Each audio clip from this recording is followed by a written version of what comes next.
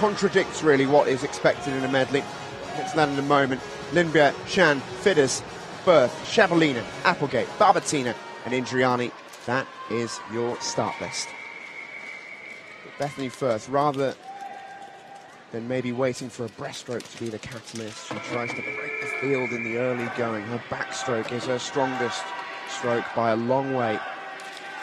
And she will look to have after the first 2 lengths and hold in the second. The start crucial for Bethany Firth. Yeah, and the race for the medals really looks to be developing after the heats from those athletes in the 4 centre lanes. Valeriia Shabalina, the world champion, the last time that she was on the world stage back in Glasgow in 2015. Bethany Firth was the Paralympic champion in Rio, so there is danger everywhere. And it's Shabalina that leads after the first turn, with Jessica Jane Applegate, the butterfly specialist, in second, and Firth in third.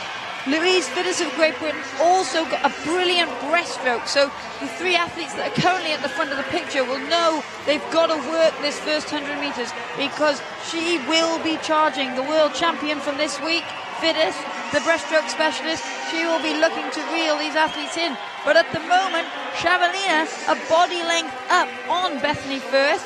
Bethany Firth would have hoped for being closer at this turn. Yeah, 100%. This is a really, really fantastic swim from Shabalina so far. To lead out Bethany Firth after a fly and a backstroke by the best part of 2 seconds is phenomenal. Yeah, Bethany Firth is the Paralympic silver medalist in the breaststroke. Shabalina won a bronze medal earlier this week, so they're fairly evenly matched on this breaststroke leg, and then it will come down to the freestyle. But keep an eye out for the breaststrokers who are now making their charge.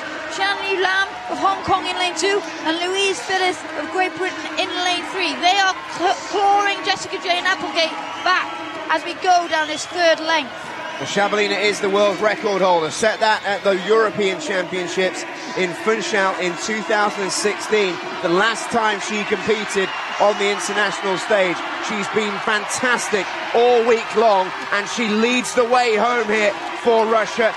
Final 25 metres, and the gap looks too big for Bethany Firth. Louise Fidders leads the race for bronze at the minute in front of Jessica Jane Applegate, but Valeriia Shabalina here is flying. What a start, what a finish. She's going to be really close to world record time. How quick is it? Oh, it's phenomenal. Championship record for Valeriia Shabalina. Bethany Firth with the silver. It's Louise Fidders with bronze. 2 Brits on the podium, but that is an unbelievable swim from Valeriia Shabalina. In the face of that field, to win by that distance, that is incredible. Yeah, great championship record there for Shabalina of Russia. The S14 Great British athletes have enjoyed significant success in her absence, but she has announced this week that she is back and she means business. You can see what that result meant to her as well. This is the one race where she's had to take on all 3 of the British girls who've been expected to be so dominant across different races this week. Shabalina hasn't been on top of the podium constantly. She's been beaten by Firth, she's been beaten by Applegate on occasion. But that was spectacular. World champion in the 200 IM for the SM14s once again is Valeriia Shabalina, picking up from where she left off in Funchal in 2016 and in Glasgow in 2015.